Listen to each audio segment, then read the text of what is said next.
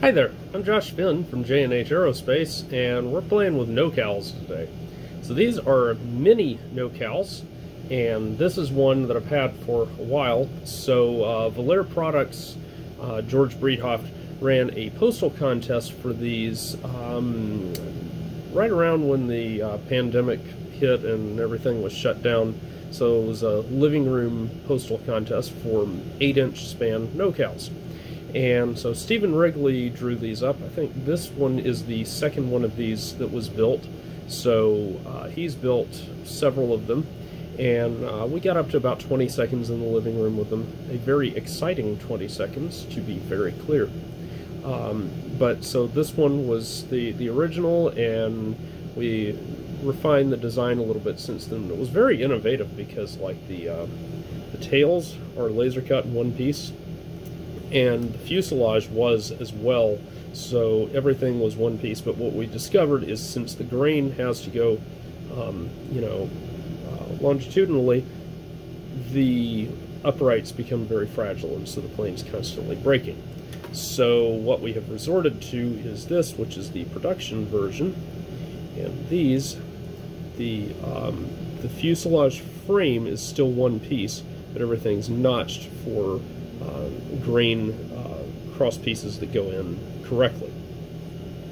So this is a kit that is available from us now. But this video, its purpose is really to show you how to trim Nocals and get them going well. So this is the original one. We'll put up a clip of it flying, and then we're going to show you how to fly this one. And hopefully the weather will cooperate. It's been not ideal lately. We have we'll have a day where it's nice, and then it's cruddy because it's still winter here, early spring-ish, and is what it is. If you can't tell from behind me, we're in the shop out here where everything's made. So to give you an idea, laser's back there, the front door's up there. There's a never flown, never even finished Great Plains rifle there, all the good stuff. There are airplanes built by famous people up there, like Ed Conifus and whatnot, and my collection of stuff back in the back. Oh, there's a Sunstreak. So, anyway, without further ado, let's go look at what all this entails.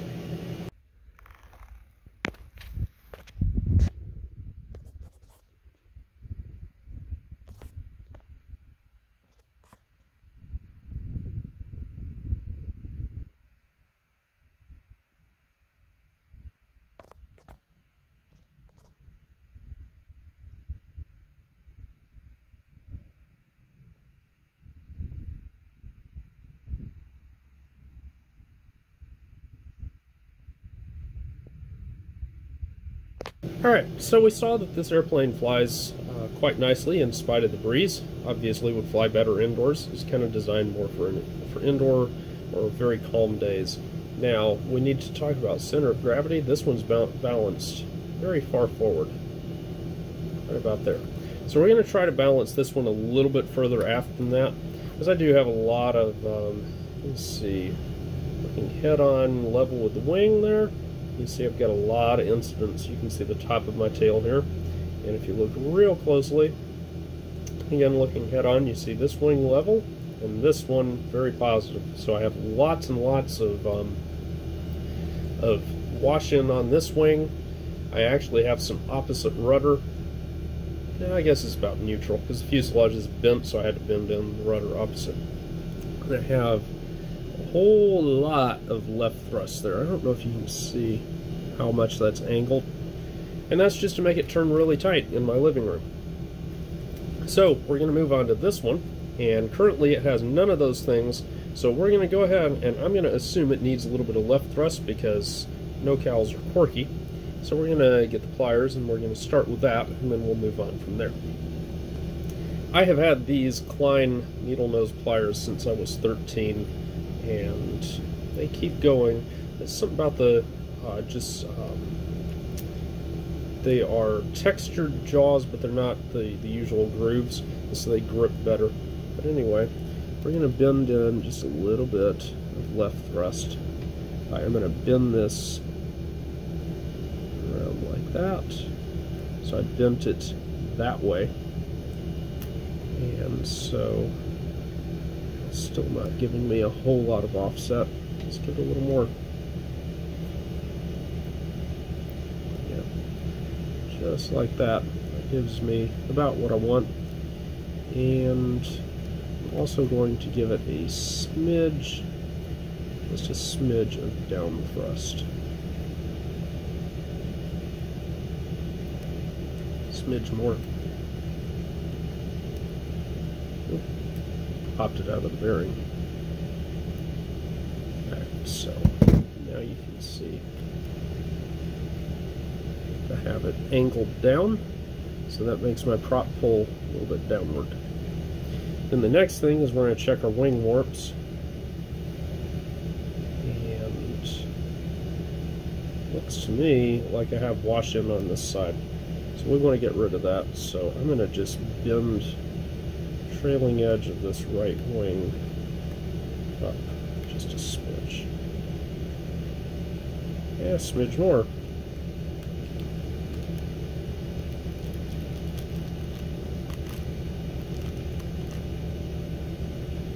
Now, if we look at it, it looks straight down the fuselage. So this tip is lower angle of attack than this one. I'm going to give it a, oop, I cracked it. There we go. That's what we want. And we'll start with that. And then CG is currently about here, but we're going to have to weigh it with a rubber motor on it. So let me, where did I break it? I don't know where I broke it.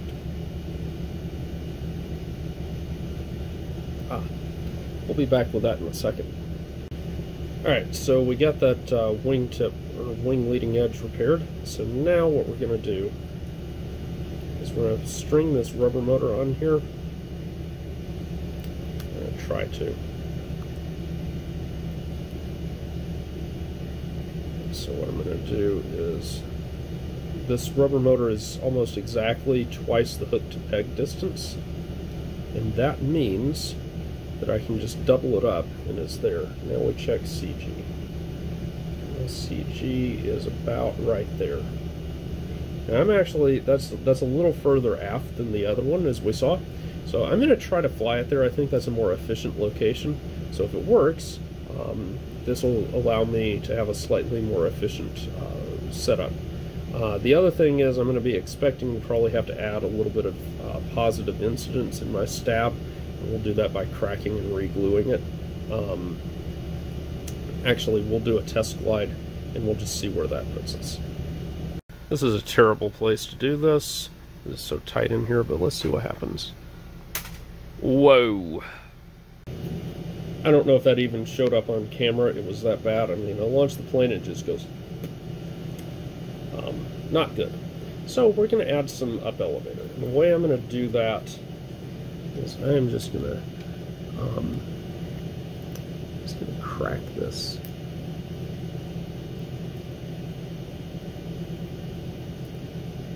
Up like that. Yeah. And then I'm going to re-glue it.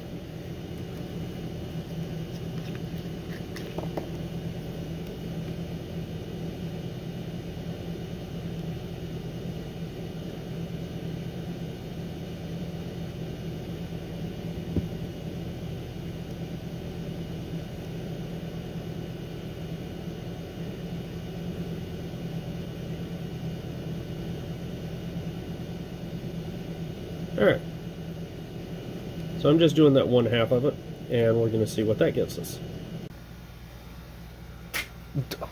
Had glue on my hand. Now, that's not bad. Alright, I've now done the same thing on both sides of my stab. And that's an actual glide. Okay, so we're going to wind this little airplane up. This is just a Very simple process. So what I'm going to do is make sure the prop is actually in its bearing. Maybe. So I'm going to loop the rubber motor on there, and then I just need a hook of some sort to latch the nose bearing onto right here. And we're going to crank in about 300 turns. We'll go a little higher than that. We'll go up to 400. And then all we have to do is transfer onto the rear hook, slide it off, and there we are, ready for our first powered flight. Alright, let's see how this goes. That's not half bad. And wow. Where'd it go? There it is. Nice. Alright. This is about 850 turns. Prop needs to be balanced. Oh! Plop. Okay, so what we saw there was that the airplane was holding its nice circle and then it was straightening out and stalling out. So what we want to do is do something that will cause the airplane to pull more to the left at low speeds, and that is more left thrust. But we're also going to put in a little bit of down thrust to kind of pull it away from that stall a little more. So there we go. I may have taken out some of my left that I put. There we go. Alright. So you can see now we have down thrust. We have lots and lots of left thrust as well. So we'll wind it up again and see what we can do. Alright, so back to the same power and with more down and left. Hopefully not too much down and left, because that's what it's looking like, is that's too much down and left. Yep. I gave it a smidge of up elevator because it's not like it's stalling the rest of the time. That looks like that might be happy like that. Maybe.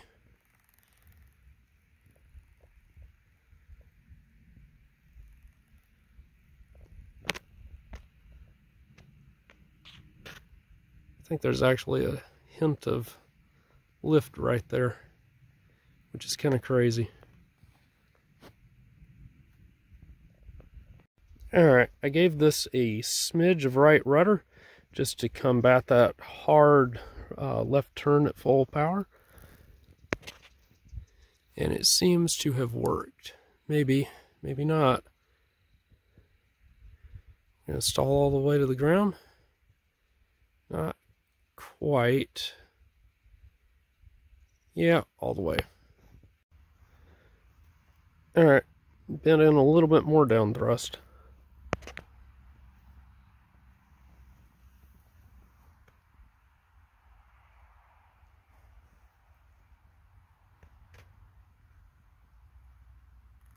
It looks pretty awesome right there.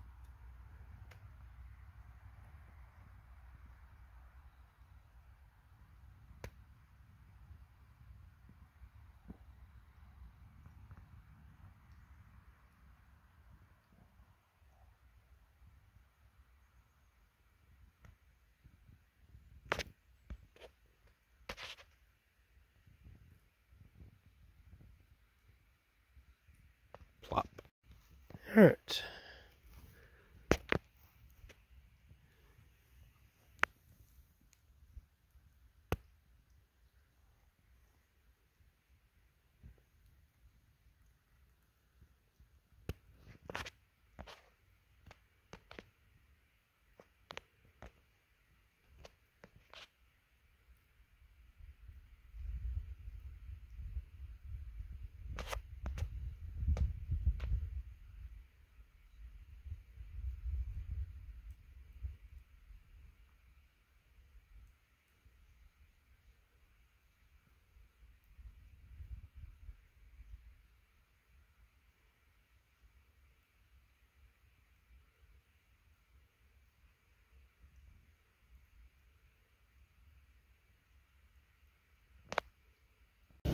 All right, so the micro Nocal Spitfire. I don't think I've completely explained everything. This is an 8-inch span, and for competition, typically you're allowed a 16-inch span. These were built for what's called half Nocal, which was how the postal contest worked. And I think we've shown that this airplane flies pretty well.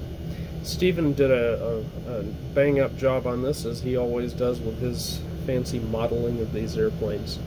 And you saw that last flight, we got really good performance out of it.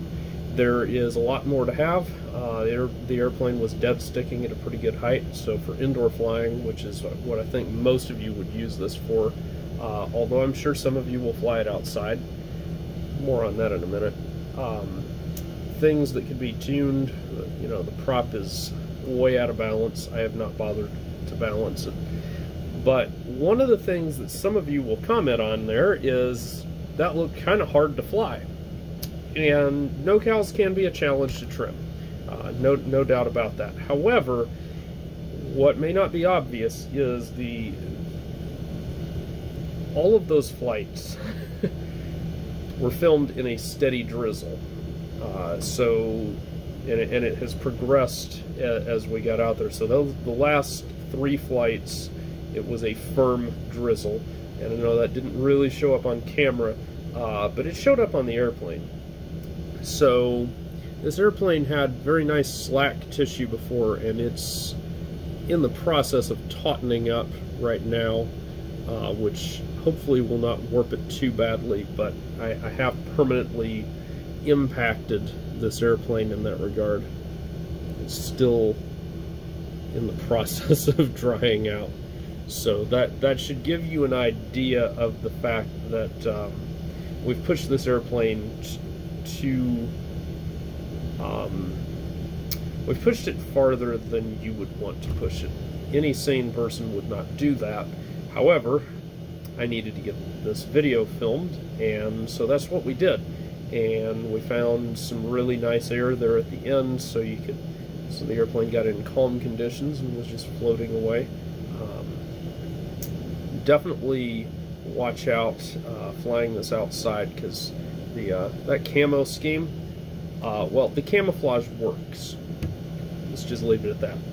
But anyway, this delightful little kit is available on our website. It comes with waterproof printed tissue, which is the only reason I was willing to fly this outside. This is waterproof ink. It is not dope proof, so beware of what solvents you use for covering. But this has been I've built 2 of these now, and both of them have flown very, very nicely. I could get much longer out of this airplane. We were up at in the 50-second range on that last flight. The other one has done over a minute on several occasions, but we're just pushing the poor airplane too hard at this point. I mean, we're flying it literally in the rain. So I hope you've enjoyed the shenanigans, the trimming of this airplane, and seeing it up there flying its heart out. And we'll see you next time. Hi, I'm Josh Finn. This is Hope. We are J&H Aerospace. If you like this video, hit the like button. Also, how about subscribe to our channel and check out jhaerospace.com for new free flight products and all of the tooling that you'll need to build them. Thanks for watching.